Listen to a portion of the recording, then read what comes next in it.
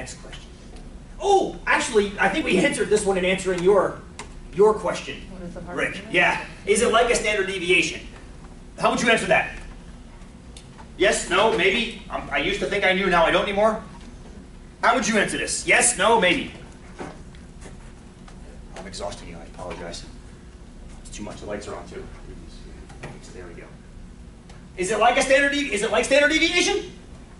Is it not like standard? What is standard deviation? It's similar. I like that answer. It is similar.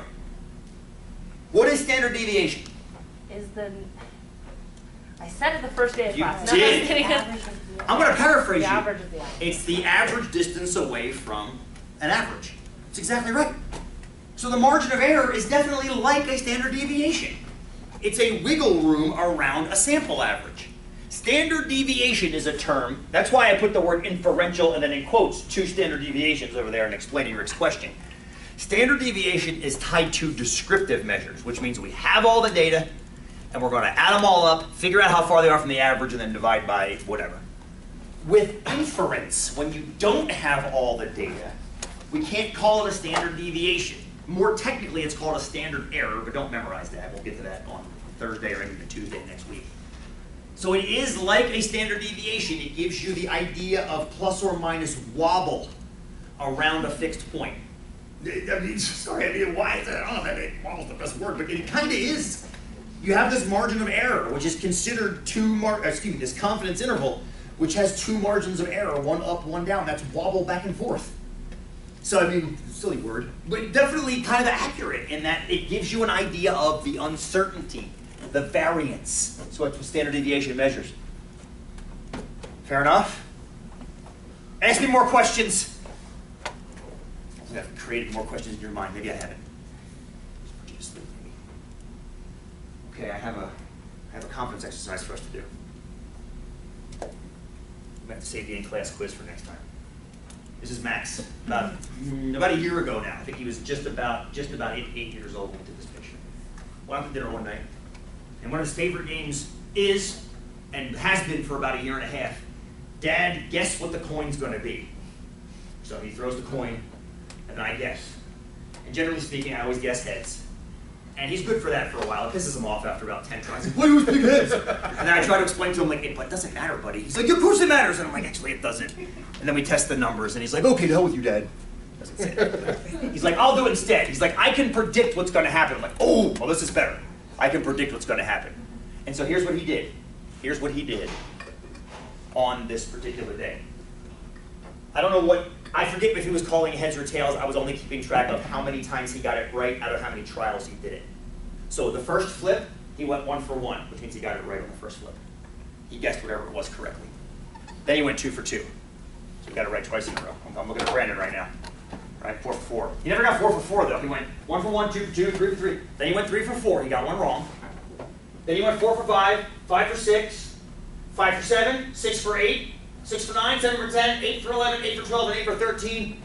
And then he stopped and he said, you see, Dad, I can guess. And I said, Max, keep playing. He's like, nope. He's like, I just showed you. I can guess. I can guess them. What do you think? Can my son guess? Can my son guess? Can he guess better than I can guess, which is not at all? Max says no. How dare you? He shares your name. Well, I mean, he has no, Max says no. How come you say no, Max? Everyone's guess is essentially the same. Oh, everyone's guess, but look at his date. First of all, may I commend you on that answer? I love that answer. Max's answer is everyone's guess is the same. What's everybody's guess? It's 50-50 on any trial, yeah? Yep. If he did 13 trials, I love this answer, thank you, sir. If he did 13 trials, how many should he have gotten right? Be precise, 6.5, right? He should be 6.5. I mean, how can he get 6.5 right? He can't, but he can average 6.5. That means if he does 26, he's going to get 13. Cutting them both in half is 6.5 out of... Well, of course he did better. He got 8 out of 13, not 6.5. 8 out of 13 is higher than 50-50. Got lucky. He got lucky. Just like, what was it, the kid that was a... the ESP kid. The You remember ESP that kid. example? Yep. They found a kid with ESP. Let's come back to that if you don't mind. I'll come back to that. But here's the deal. Here's the deal. So what Max just said, I love, by the way. Your claim is that Max is not this Max, not this Max. This Max is guessing just like anybody else. And if we continued to test him, he would fall back to 50-50 on average. You could almost start to see it at the end there when he stopped playing, right? 8 for 11, 8 for 12, 8 for 13. I'm done, Dad. He should have stopped back at 8 for 11, but he didn't. Little booger. I love you. Sorry if you're watching this, Max. But here's the deal. 8 for 13 is still more than 50-50, isn't it? What is 8 for 13? Let's just, we're being very informal with this. There is a calculation that we can do. I don't want to do that right now. I want to get you thinking about confidence right now. That's why I'm using this example. Okay? So, if I may, I'm going to leave that up there. And I'm going to redraw this interval that I had before.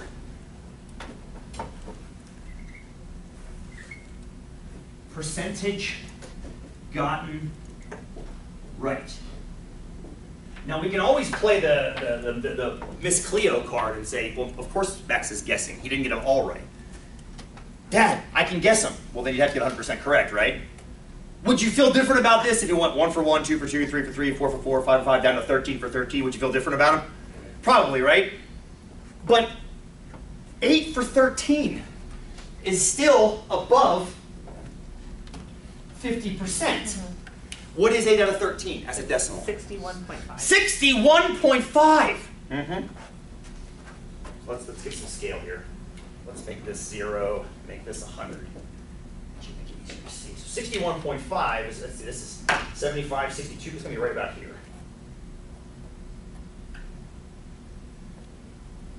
Yeah, 13, 61.5%. That's above 50, isn't it? That's above 50%. Case closed. Not only is it above 50%, it's 11.5% above 50%. I'm just going to throw this out here. That's a larger difference than most political polls are right now, as far as picking the president. I'm just going to throw it out there. Not bragging about my son or anything.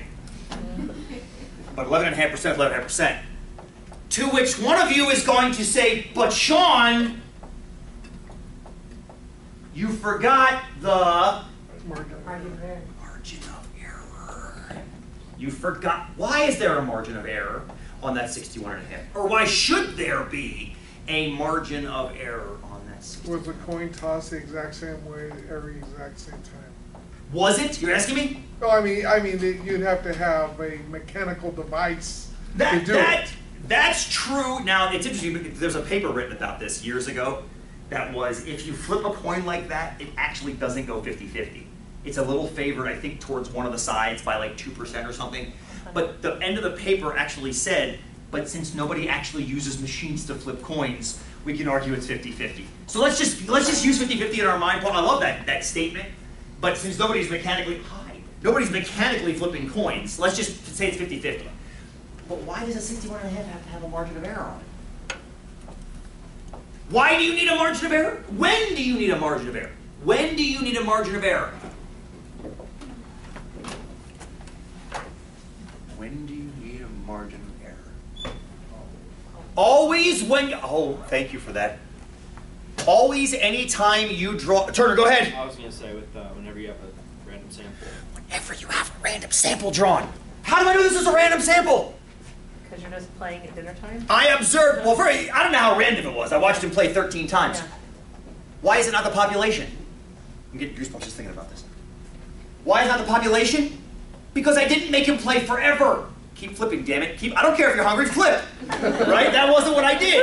I just, stop crying and flip the damn coin and guess. I love working in the library. They must love me here. The idea is I drew a small subset of all the possible flips, right? 13, that's a random sample, which means I always have to have a margin. So, friends, give me a margin to use. There is a mathematical margin we'll start learning on Thursday, I promise. But give me a margin to use. Paul, you're on the hot seat. Give me a margin to use. 2.2%. 2.2%, is that what I heard? Yeah. 2.2%! Let's use that, let's make that orange.